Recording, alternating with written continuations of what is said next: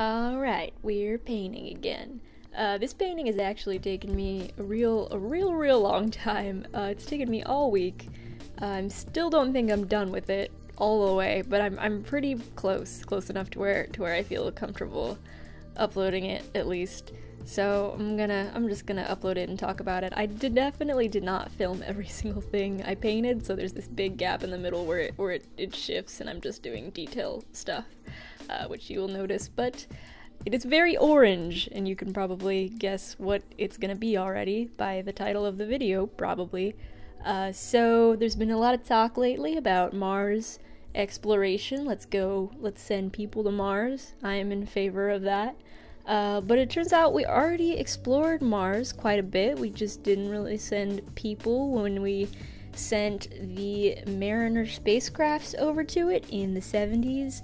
So back in the 70s, we sent this spacecraft called, I think it's called the Mariner 6, no wait, the Mariner 9 orbiter. We sent a whole bunch because a bunch of them didn't work out so well, but the Mariner 9 orbiter of Mars discovered this thing on Mars. So this is Valles Marineris, and it is the Grand Canyon of Mars, or just kind of the biggest canyon system in the solar system.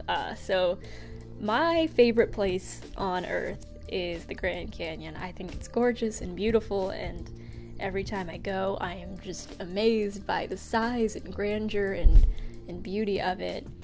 But turns out this canyon system on Mars is a whole lot bigger. So this canyon system is 2,500 miles, which is basically from Los Angeles to New York, so coast to coast, a United States long canyon system.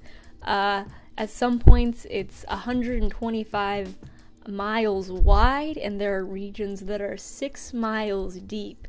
And just for comparison, the Grand Canyon is 227 miles long and 18 miles wide and 1 mile deep. So Valles Marineris is definitely a very big canyon system. And it's pretty gorgeous looking. There's a bunch of different parts of it. Like, the part I'm painting is not the whole canyon system, it's really kind of just a third of it. It's actually so big for Mars, like Mars is quite a bit smaller than Earth, that it covers about 1/5 of the circumference of the planet, so it takes up a pretty big chunk when you see it in pictures of Mars. That's what that is. It took a real long time to get it done, but I think it looked really cool in the end. I'm a big fan of Mars in general. I think it's a really amazing planet. I'm very excited, and I hope that we send people there in my lifetime. I think that we will, because it's a place we should go. It's so close by, so we should just hop skip on over there and see what it's about. But I hope you liked this painting, and yeah, that's it. Yeah, the end.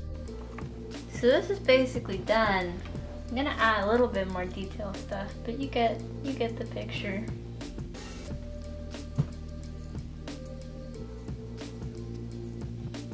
If you wonder what I listen to while I'm painting, it's just my good friend Bob Ross. We're chilling. He's painting a pastel winter, and I'm painting Mars. So that's what's up. I just like to wash the brush. I love the excuse. Me too, Bob.